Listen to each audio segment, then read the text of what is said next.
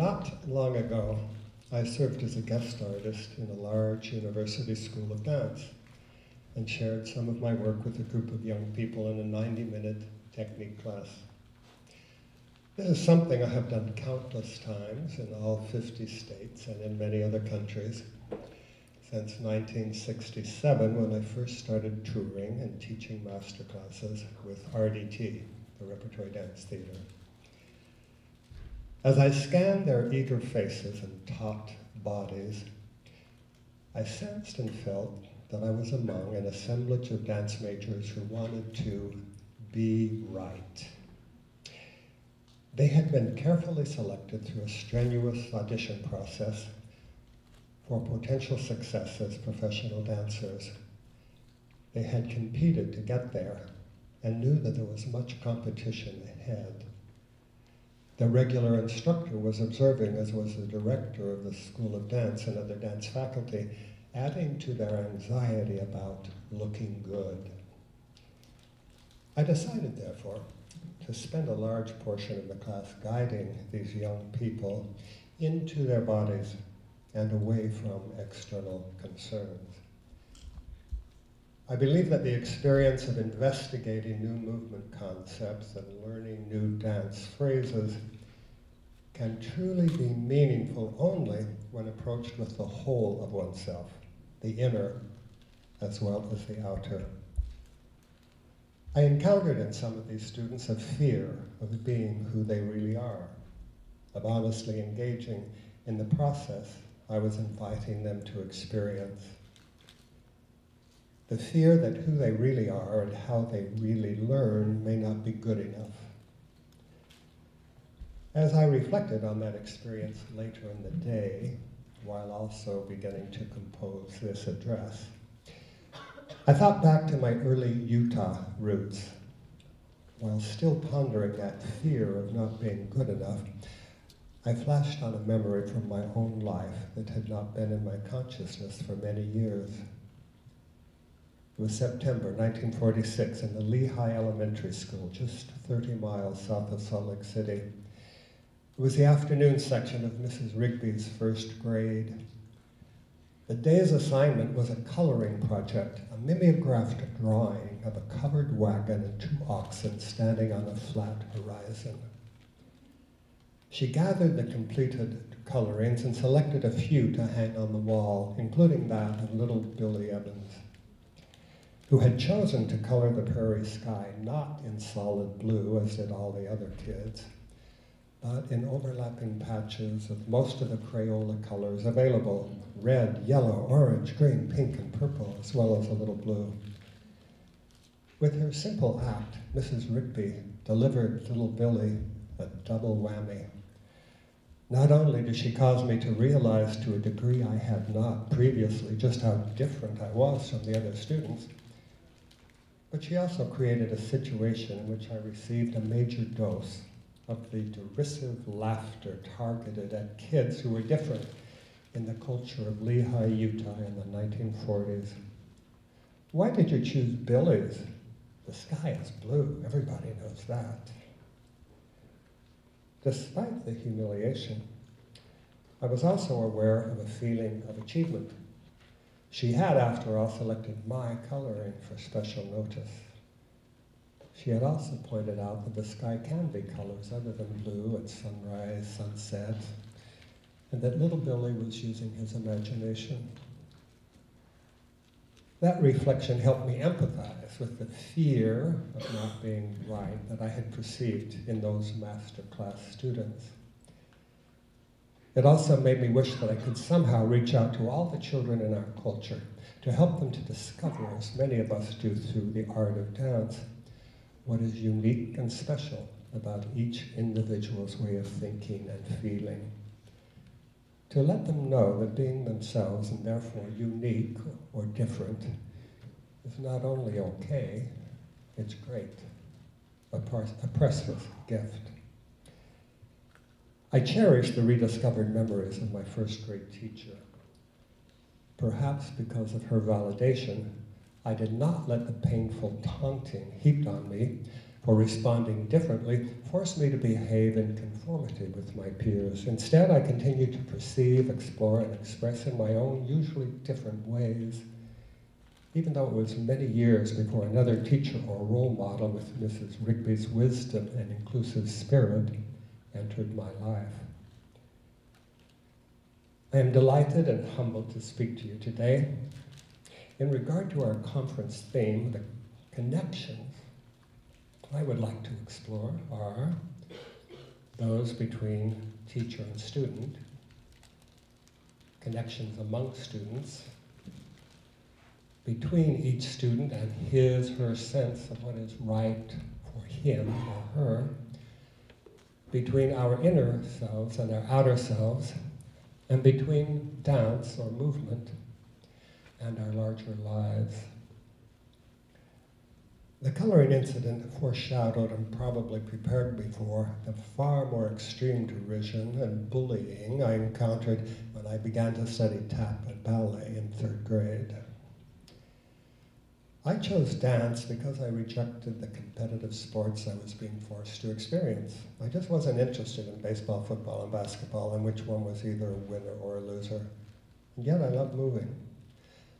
Lehigh was a farming village in the 1940s, and the only dancing people participated in was folk square and ballroom.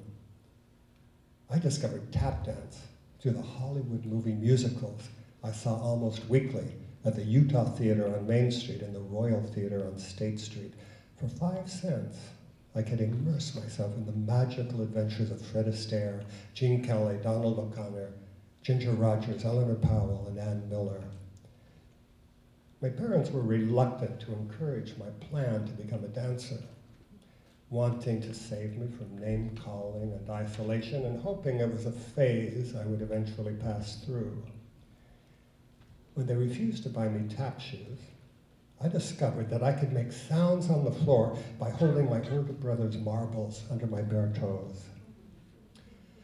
Such determined behavior finally convinced my parents to allow me to take dancing lessons. My father found a retired vaudevillian hoofer who taught once a week, hour-long combination tap and ballet classes in his basement in Salt Lake City. Charles Purrington was about to begin a new class in which there would be other boys, a prerequisite established by my father.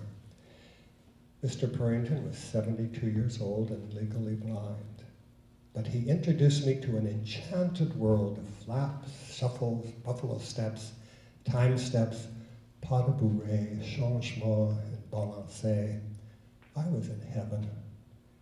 I practiced these steps wherever I went, on the street, going to and coming from school, waiting in lines when running shopping errands, in my parents' cafe, and in my grandfather's pool hall, where I would perform a tap improvisation for anyone who dropped a nickel in the jukebox and gave another to me.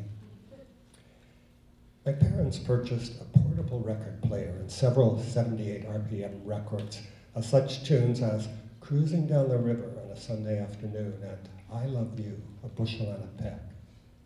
We had a 3-foot by 6-foot strip of linoleum under an archway between the living room and dining room rugs, which became my studio and stage, where I would spend hours a day making up dances and teaching them to my younger sister whenever she was willing. My spirit soared at these times. I was transformed by this participation in rhythmic sound and movement, from a lost little boy who didn't fit in to a young artist able to connect to the universe, to the age-old rhythms recorded on those 78 discs, and through the audiences in my imagination, sitting in movie houses and admiring my performances. I was discovering my way of being fully alive.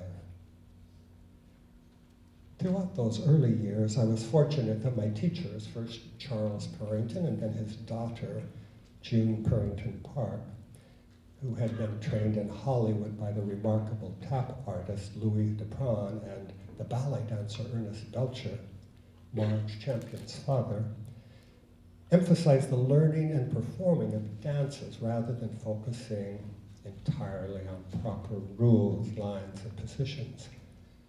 The rhythms we made and how we communicated to an audience were more important than how we looked. We didn't really study technique so much as just plain dancing in various styles, such as tap, ballet, character dance, and even flamenco. Charles and June encouraged my passionate involvement in both classes and performances, and my self-esteem, which, because I had rejected sports in a sports-oriented family and community, had been extremely low for most of my young life, was enhanced by the positive responses I received from teachers and some classmates. I was experiencing the essence of dance, I believe, as it has been practiced in all cultures and all times. This is not high art, but it gave added meaning to my life and connected me to other dance students and to the music and dance icons of our popular culture.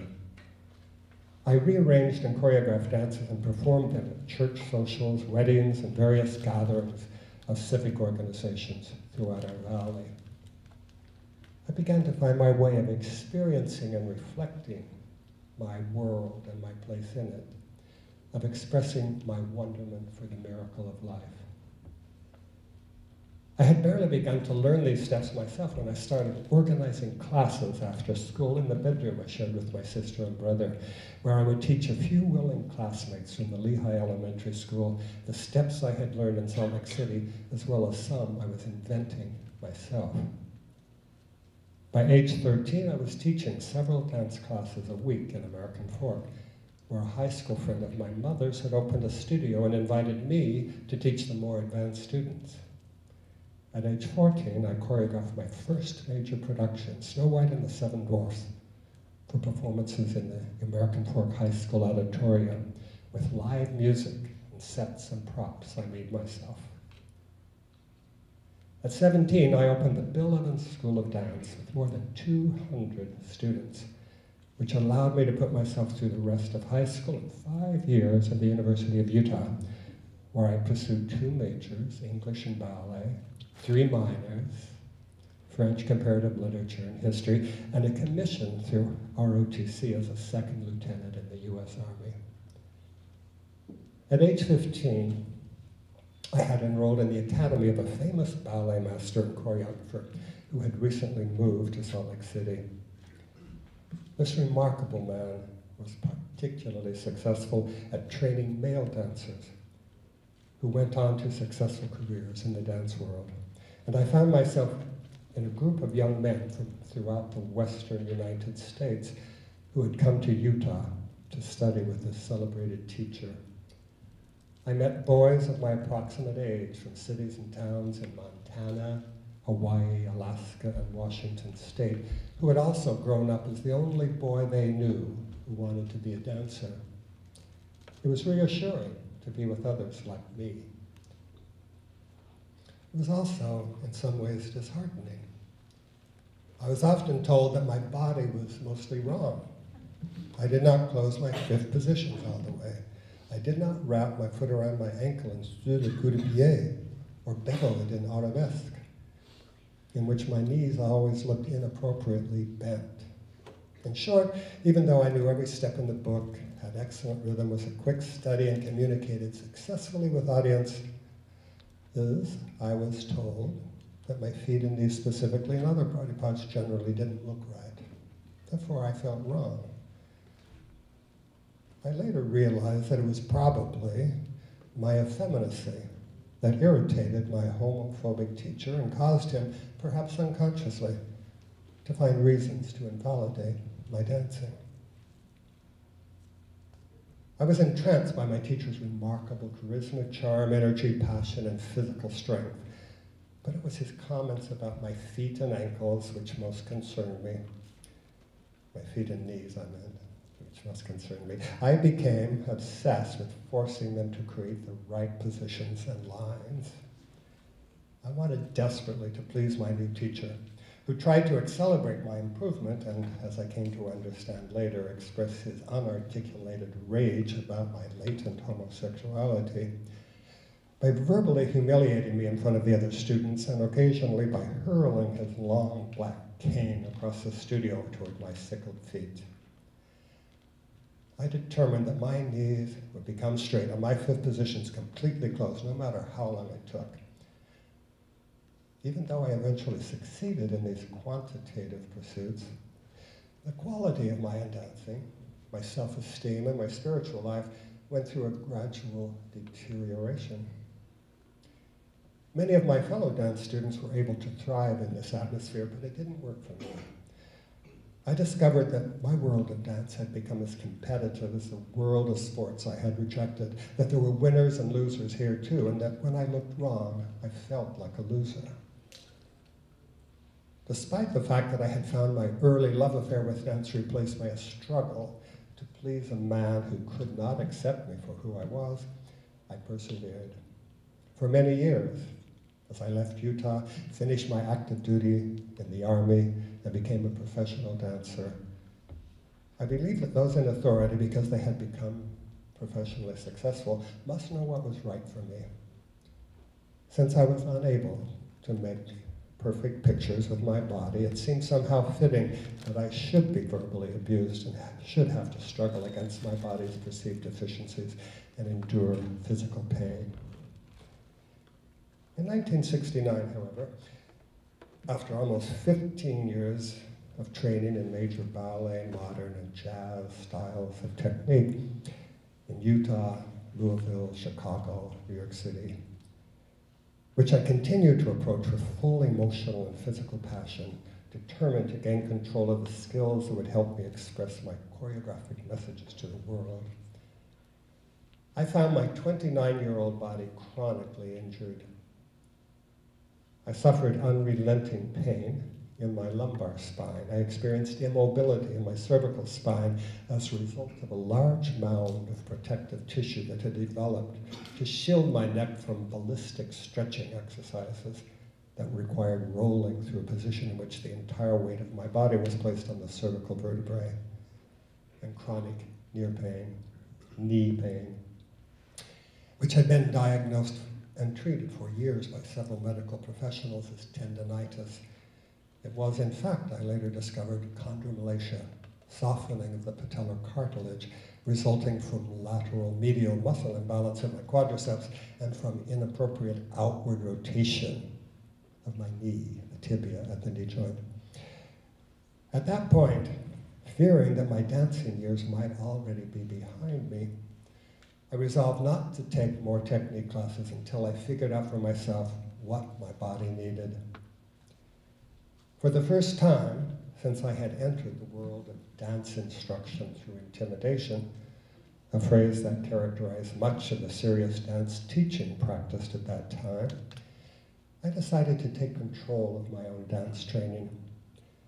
I had been once in touch with my bodily wisdom, I reasoned, that allowed me to learn quickly, dance expressively, and find deep satisfaction in moving. I had gradually become consumed by my body's limitations, as pointed out for me by numerous skilled, successful, well-meaning, but tradition-bound technique teachers, and had tried to overcome those perceived deficiencies from the outside in through force and hard work. I wanted to start over, to figure out from the inside what movement patterns would be safe, helpful, and regenerative to repattern into my neuromuscular system.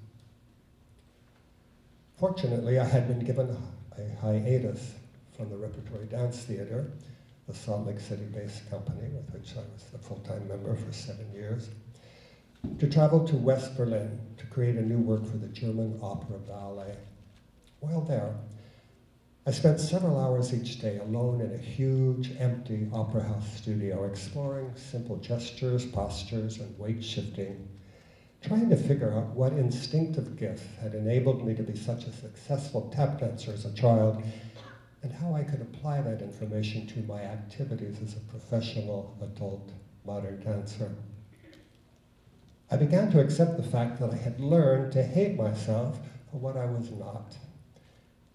And I started a long process of accepting and embracing the realities of both my sexuality and my physical structure, of respecting my body's messages to my mind.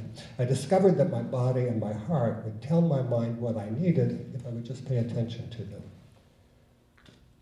I came to recognize an internalized homophobia, a self-hatred resulting not only from verbal slurs, but also from unspoken but clear body language messages from family, peers, and others throughout my childhood, adolescence, and early adulthood. I became aware of patterns of breath holding and permanent contractions in certain large, superficial muscle groups. I began to experiment with various mental images that could guide me to sensations of greater ease, fuller flow, more joint freedom, and eventual changes in muscle composition toward more symmetrical balance and healthier tone. I was encouraged by early breakthroughs in this process of looking inside and acknowledging and validating what I discovered there. And the world inside, the integrated world of sensation, feeling, mind, and spirit, gradually became available to me. I became aware that my early tap dancing had included liberal use of what the Laban-Martinieff system calls shape flow support. Breath-related changes in the size and the shape of the abdominal thoracic cavities in support of gestural and postural activities. I began to incorporate the relaxed and natural qualities of the tap dancer into my modern dance classroom and choreographic movement patterns. In 1969, that was a radical addition to the modern dance vocabulary, which had been developed by an earnest generation of pioneering artists struggling to have movement taken seriously as profound communication, not mere entertainment. I discovered that my tap technique had encouraged a releasing of the superficial muscles surrounding the hip joint, a balanced use of the whole leg and foot, by establishing what I eventually learned was a harmonious rhythm between the psoas and hamstrings as major initiators of flexion and extension. I sensed a need to go beyond passe to full hip flexion of the gesturing leg. And as I patterned the Evans passe, as my students were calling this action, into my classes and choreography, I found a deeper strength and control for hip flexion and a greater range of motion in développé. I discovered that by replacing an over-reliance on the quadriceps and gluteals that I had developed as a ballet and modern dancer with a fuller use of the smaller, deeper muscles closer to the bone, I could find within a modern dance vocabulary the joint mobility and qualities of lightness and free flow that had characterized my early tap dancing. I was learning with excitement and depth because I was finally admitting that my personal needs, feelings, and sensations were relevant. I began to realize that I was, and always had been, a good, loving, and generous person. And I found a life partner who affirmed those qualities in me and helped me to come out to family, friends, in the world, and fully come out to myself.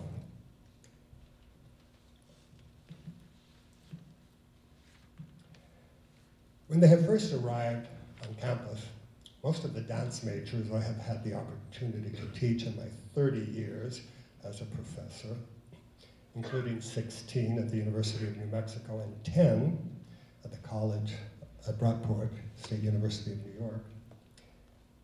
Most of those students have learned to value inordinately the appearance of conformity. They mostly want to be right, and they mostly fear looking wrong. For that reason, I have developed courses required of all dance majors, minors, and transfer students that are designed to facilitate a process of self-discovery and acknowledgement of personal uniqueness. My own process of self-discovery and self-acceptance was facilitated by my study of Laban Bartenieff movement studies, which began almost 40 years ago when Peggy Hackney joined my dance company and my Seattle-based school. Continued under Janet Hamburg, who taught in my summer institutes throughout the 80s and 90s, and was more recently enhanced under Peggy Hackney again, with Janice Meaden, Ed Groff, and Pam Schick in the Integrated Movement Studies program at the University of Utah. Linda K. Hartley articulates my experience in her book, The Wisdom of the Body Moving, when she says, "My instinct told me that I was all up in the air. I needed to get my feet firmly on the ground and relocate myself clearly in my body. I began to dance as a means to both embody and express who I am. I found I was also on the path of knowing in a new way that which I am. As I explored ways of making deeper contact with my body was teaching me a new awareness of myself." Since I want our students to make similar deep contact with and learn from themselves, the technique course I teach is organized around the evolutionary developmental movement patterns as organized by Bonnie Bainbridge Cohen in her system, Body-Mind Centering. Throughout a semester, we investigate and experience these patterns as they begin with cellular respiration at conception, proceed to early childhood through the overlapping stages of navel radiation, spinal, homologous, homolateral, and contralateral patterns of total body connectivity, coordination, and integration. In a follow-up course in Laban Bartenieff movement studies, we explore and experience these same neuromuscular connections as they surface in our adult lives as patterns of total body organization. Breath, both lung and cellular, core distal, head tail, upper lower, body half and cross lateral. Discovering that images derived from these patterns can travel at the speed of light to organize and integrate the entire body-mind in an instant to function efficiently. We approach our understanding of these fundamental organization patterns with the whole of ourselves, engaging the four functions of the psyche: thinking, sensing, feeling, and intuiting, as they relate to the Laban motion factors of space, weight, flow, and time, to perceive which patterns are fully accessible to us, as well as which patterns could be more available. We identify individual variations and relationships to each pattern and ask, is this way of organizing my body-mind serving my needs, or could I replace it with one which might more appropriately do so? We study the process of change itself, learning to understand that growth requires change, and that change is an ongoing, long-term process. As Peggy writes, movement is a metaphor for change. It is also an actualization of change.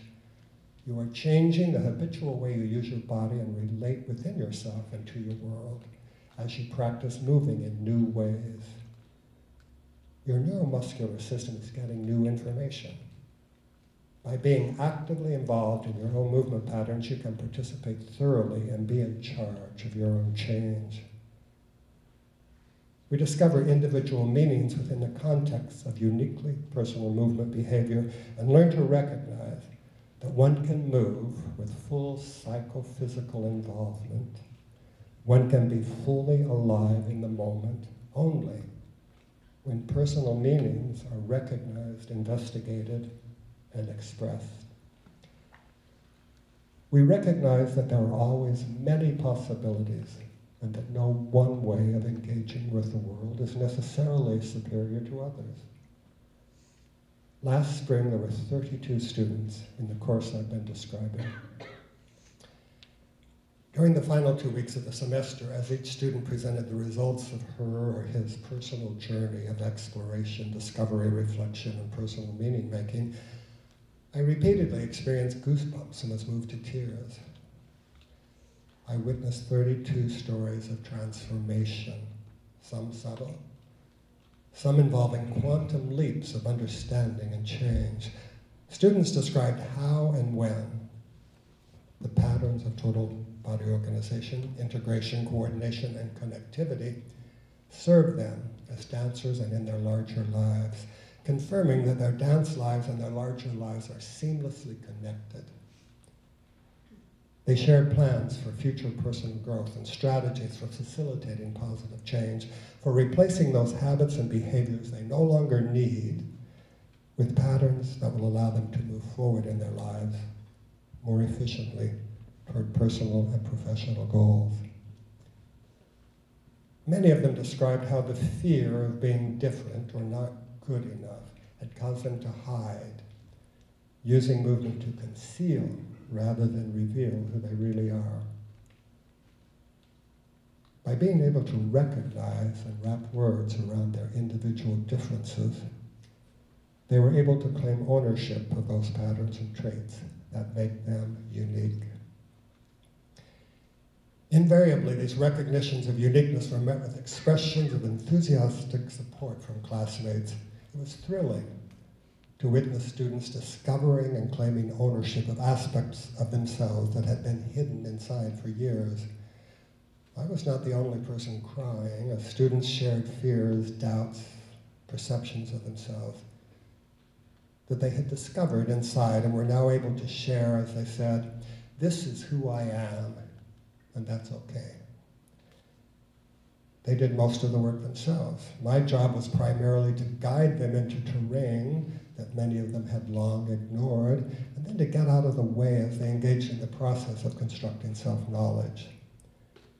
During the semester, we often discussed the difficulties one encounters in the process of going inside. Invariably, students realized how short a time one semester really is, and that the process of change they have embarked upon has just begun. I often quoted Linda McCrae Campbell, who said, "Scientific research in neurology, psychology, and education has etched expanded images of what it means to be human. There is an unlimited capacity for lifelong learning, and adults, as well as children, learn what has personal relevancy." In all my courses, I try to facilitate the creation of safe environments where students can find the freedom to claim personal voice and discover how much each of them and each of their peers can contribute to the process of generating knowledge for the whole community of learners. I believe that it is truly a gift to be perceived in a non-judgmental way. And I integrate opportunities throughout each movement class for students to work in pairs, one moving and one witnessing at a time, and then both sharing with each other what they noticed. We all have much to learn from the perceptions of our peers, and I find myself increasingly relying on peer teaching as I work toward my lifetime goal of becoming a more effective teacher. As Martin V. Covington says, students learn that the rewards of contributing to the well-being of others surpass the dubious benefits of triumphing over them. I assign or ask students to select study buddies in all my courses and ask them to work collaboratively with one or two peers, both in and out of class, to support and encourage meaningful change and growth throughout the semester. Early in each course, I try to model the kind of sensitive, honest, non-judgmental feedback that I would like them to exchange, describing work habits and processes I admire and or what could be more efficient and productive about the student's way of working, rather than commenting on his or her character traits or abilities. In some of my courses, the final assessment project involves each student presenting an extensive report utilizing visual aids and or videotape and physical demonstration on the process and progress that her study buddy has experienced throughout the semester, and suggesting goals she might pursue in the future. The student being discussed participates in the creation of the presentation and often demonstrates the movement issues being examined. I encourage all teachers to develop their own peer teaching strategies, because we cannot do all that needs to be done by ourselves, and because our students have so much to learn from one another, and we have so much to learn from them. At the university I was telling you about, I observed one of the faculty members conduct an advanced modern technique class. She came to university teaching after a brilliant career as a performing artist and still dances with enormous skill and expressivity. And yet she was tentative and hesitant, knowing that I was watching her. Earlier, she had watched me teach and had commented on my use of language drawn from anatomy, kinesiology, and La Bombardier of movement studies. I perceived that she lacked confidence teaching in front of me because she had not yet learned those words. Her students, however, revealed articulately the excellent results of her teaching as they fully embodied a dance style that is often executed only superficially by such young practitioners. I felt bad that she was feeling linguistically inadequate rather than realizing that the bodily kinesthetic and intrapersonal intelligences she embodies vibrantly were serving her students very well indeed. This occurrence led me to reflect back a few years to a reception given in my honor by a Texas ballet company when I was serving as an adjudicator for Regional Dance America. A woman who had recently received her doctorate in dance from Texas Women's University said to me, "You were the best teacher I ever had." She was talking about the 2 years in the early 70s during which I was an assistant professor at the University of Utah, and she was earning her MFA in dance. I said to her, "How could I possibly have been the best teacher you ever had? I knew so little." You see, that was before I had studied dance science or somatics, so my teaching relied primarily on observation and intuition. I thought about her comments for several days and began to realize that perhaps my intuitive teaching was just what she needed at that point in her journey of learning. I discovered that I had created an internal hierarchy of the different stages of my own development. I had placed the more recent, more scientifically and somatically educated self above the earlier, more passionate and intuitive person I once was. Howard Gardner says in Intelligence Reframed, "I don't find it odd to speak of the bodily skill used by a dancer as embodying intelligence. The performances of these individuals are valued in many societies, and they involve an enormous amount of computation, practice, and expertise.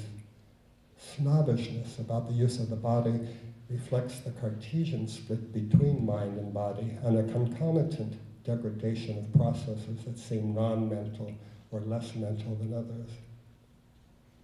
However, contemporary neuroscience has sought to bridge this gap and to document the cognition involved in action, and for that matter, in emotion. The hesitant teacher I described in the University School of Dance is doing to herself what I had done to myself in Texas a few years ago. How many of us in the profession of dance teaching might be doing the same thing? How many of us place more value on the skills that allow us to talk effectively about dance than on our earlier developed skills of expressing ourselves articulately through actual dancing? It is wonderful, I think, to be able to capture and organize verbal symbols for moving and dancing in a way that allow the linguistic and logical mathematical intelligences of our students to serve them more fully. I believe, however, that the creation of inner polarities, hierarchies among the various people each of us has been and can be, is a useless pursuit. I learned enormously from the dancing of that insecure teacher. And I have learned from almost every student I have ever taught, whether he or she painted the sky multicolored or perfectly blue. There are always many ways of proceeding, engaging, processing, and being. I believe that we know different things in different ways at different times. It is the depth of that knowing and the generosity of the spirit, I feel, that distinguish the excellent teacher or dancer from the adequate one, and not the particular intelligence or verbal or movement vocabulary through which that knowing is expressed. I humbly acknowledge the wisdom, accomplishments, and love for dance and for learning possessed by those of you who are here today. Most of you can probably recall your own Mrs. Rigby, a teacher or role model who helped you accept and find satisfaction in your own uniqueness. I have encountered the negative impact that can result from the fear of being different countless times throughout my life's journey. But with the help of generous teachers, mentors, friends, and colleagues, I have discovered that by going inside, I can connect to timeless and universal bodily knowledge. The body's wisdom allows me to find a wholeness, a totality of presence, a vibrancy on the cellular level that allows me to bridge polarities, to integrate my inner and outer worlds, and to move forward in my life. I make the call to all of us, especially myself.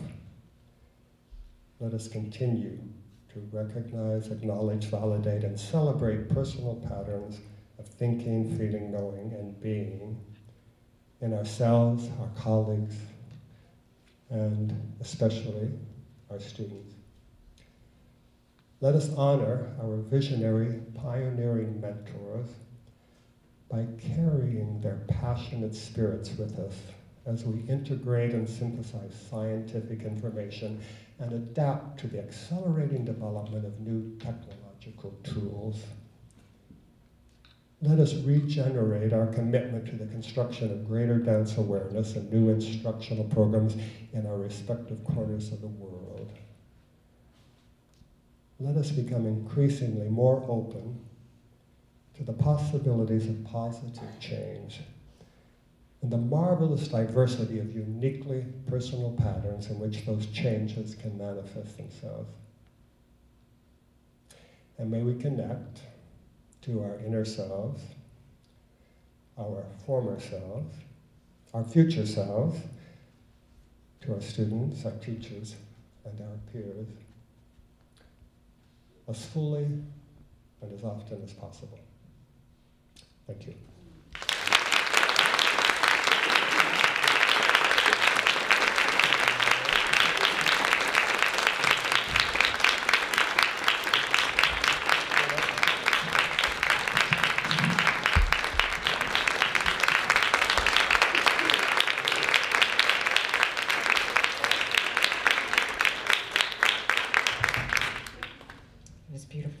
Thank you so much.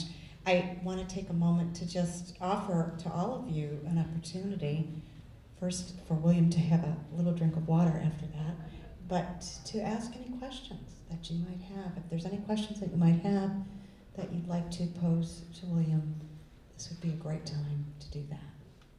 And I would love to hear any questions you might have. Yes? You had mentioned about having struggles as a younger child. What are some of the things you struggle as an adult now?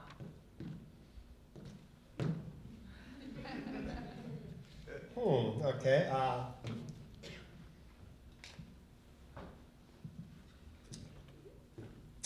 It's a struggle to experience my body growing older.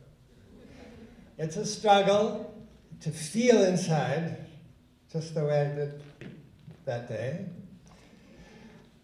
and find out that I don't go in the air anymore. My leg doesn't go up anymore, but I still feel as though I could. I still feel the essence of it, even though I'm not going there. So it's a struggle.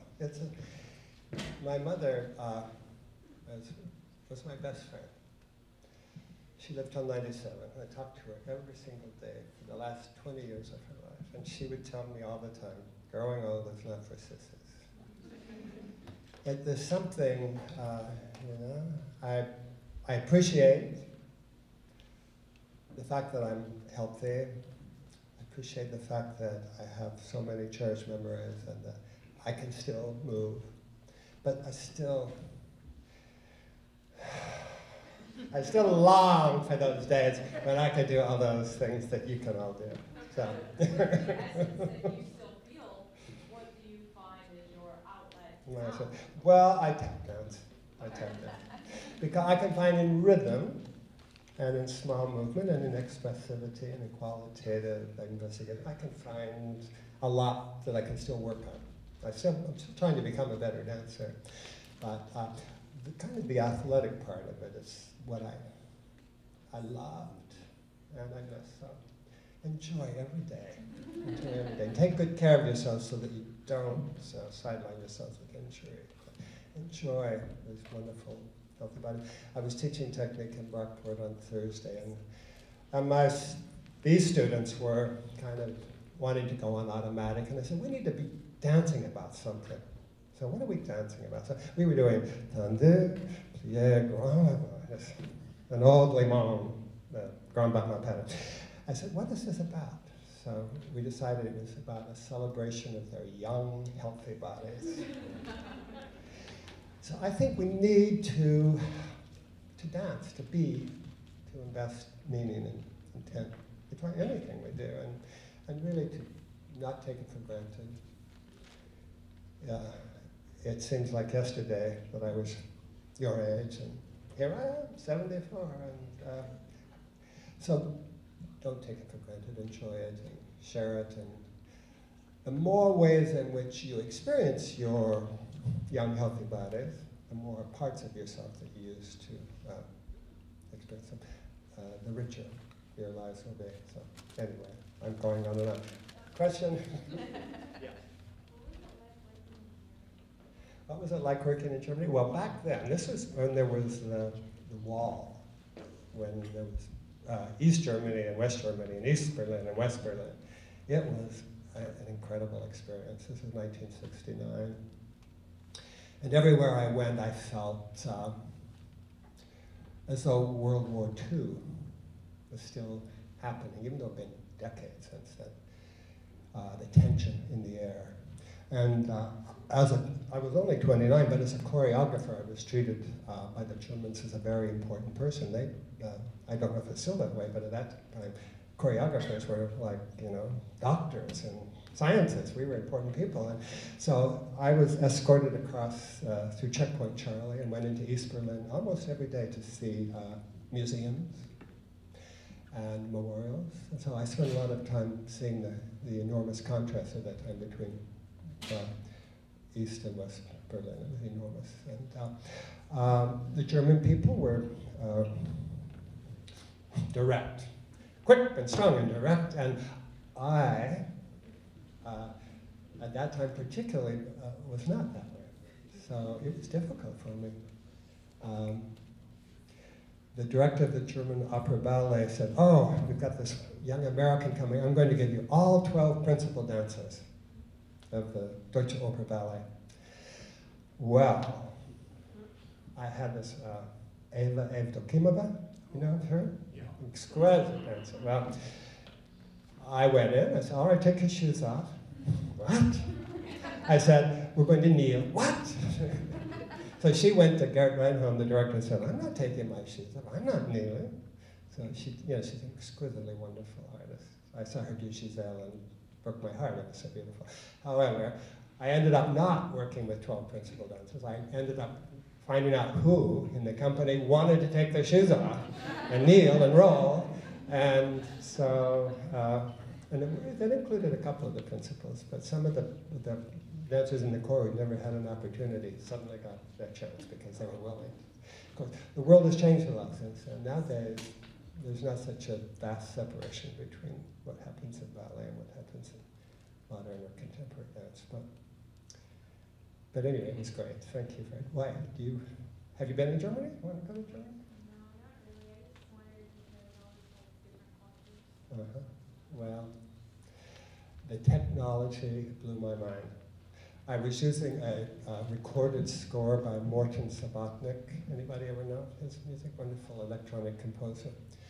And in the beginning, the work of his is called The Wild Bull. In the beginning, that's like this roar, it's like a bull roaring. And so I said to the technicians, I'd like it to feel that it starts over there and then travels around. And they said, no problem.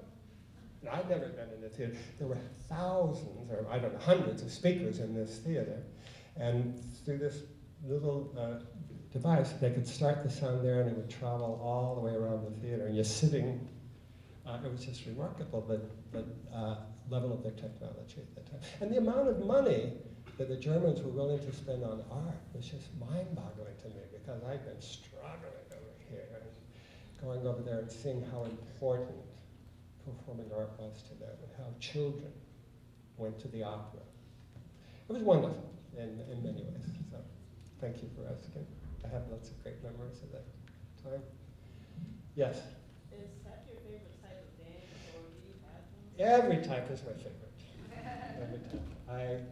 I'm still good at tap, so I guess that makes it by default. Current my favorite. Would you still say tap? Oh, absolutely. I cannot imagine how empty my life would be if I hadn't experienced tap dance. Tap is just a wonderful tradition. Rhythms are centuries old. They're passed on by person to person in Africa, person to person in the British Isles and Ireland. Then I have been given the wonderful gift. I'm a repository of all those generations of one-on-one, person to person, passing on these rhythms, and they're so rich and delicious. And they live within me. They've been within me since I was that little boy. So, yeah, tap has been so important to me. One of my colleagues at the university, every year we have a new group, and she says, have you decided yet who your favorites are? And I said, they're all my favorites. And I mean it. And every dance style I've ever studied is my favorite. I'm not good at some of them, but I just look at all of them as gifts. So, yeah, if you have an opportunity to study tap dancing, take it. That's my advice. Anybody else? Yes. You spoke about how your students come into your courses and they're obsessed with this need to be right, or at the very least not wanting to be wrong, and then this amazing transformation they make at the end.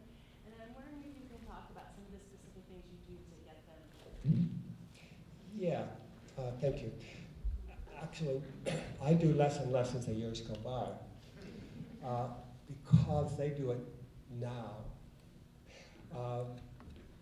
I started teaching the freshmen, I don't know, 25 years ago. I was the head of the dance program at the University of New Mexico. And we had a problem with attrition. People would come and then before they finished the freshman year, some of them they'd leave. So I thought, well, we had the practice of giving the freshman class, or the beginning technique, to the least experienced teacher. And I thought, maybe as the oldest or most experienced teacher, I should go teach the freshmen and see what happens. So I started that. And so it has been my goal ever since then to learn who they are, learn who their favorite teacher is. They write me letters. Who is your favorite teacher and why? And why did you come here? So in that first semester, they write me about 5 personal letters, and then I respond to them. And we have a performance. At the end of the first semester, all the new dancers perform. And the graduate students the first year graduate students for the most part, choreograph that performance. So that all the new students from the first week are involved in the creation of new work. And they get to know each other. And the rule is, every student gets to share with us what she is best at, whether it's tap or African or hip hop or whatever it is. So we find some graduate student agrees to let that student, or that group of students who are hip hop dancers, to have that chance. Now Brockport is a modern focus program, it's a postmodern focus program. And they may never again do another tap dance or hip hop dance, but that first semester, we try to acknowledge and validate what they bring. Because I think it's very important. What happens a lot, people come to these modern dance focus programs and they come in and everything's wrong. Everything they've been doing since they were 3 years old suddenly is wrong. So I try to say, boy, I really love what it is you bring. I try to look at each person. Everybody has something pretty extraordinary about them. If you stop looking at a person for what she is not and start looking at her for what she is, boy, everybody has so much that is so worth getting to know. So validation, sense of community. We do, as I did in the technique class this morning, they talk to buddies. They share with buddies. So welcoming them, validating what they bring, and making them know that we care about them. And there's a community here where they are important. Nobody leaves Brockport. We have the opposite. We have a retention. Too much retention. Nobody ever goes. So. But as a result, as I said, I hardly do anything anymore because it's now in the culture. The students learn from each other and teach each other, and I hardly have to do anything anymore because that's the way we are now. So anyway, I've written a little bit about this, a couple of articles. I can write some more about it. But I think it's a big question. It's a big question. One more? Yeah. Your early training, you were felt natural, Mm-hmm. the performance quality, then the shift to the technical aspect and injuries, Mm-hmm. and then finding again your style and what works for you. Could you translate the style and how you move and how you work into a class that didn't work, or did you kind of avoid taking classes? No, I think I teach very conventional technique. I think that, did you hear the question?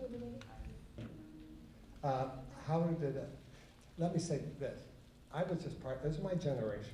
I'm not the only person who had this kind of journey. There were thousands of us who were realizing that kind of a lot of the myths had been passed on about the body. Like suck this and tuck this and pull this.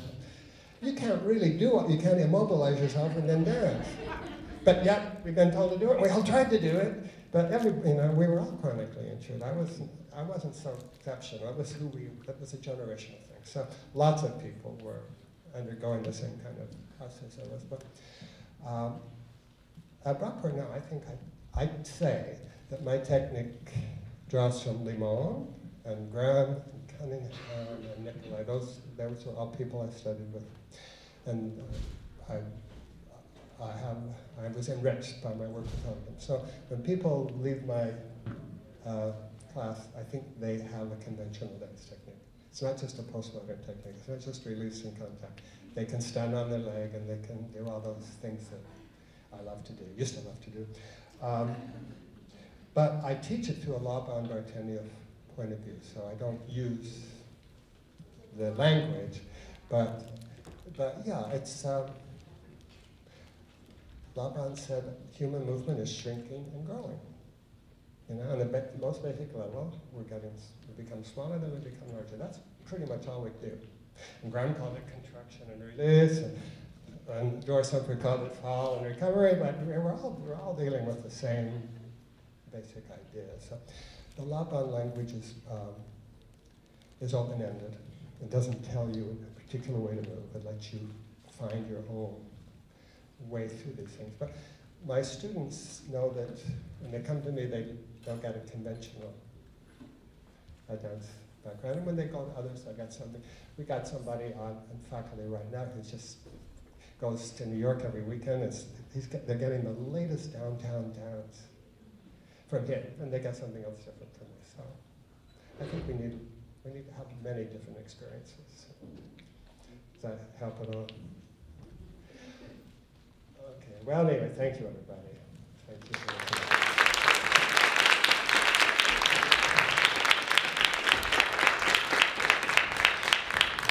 Thank you, William, for sharing such inspirational stories. I hope the rest of the afternoon goes great for everybody, and we will see you all back here this evening, I think, for a performance.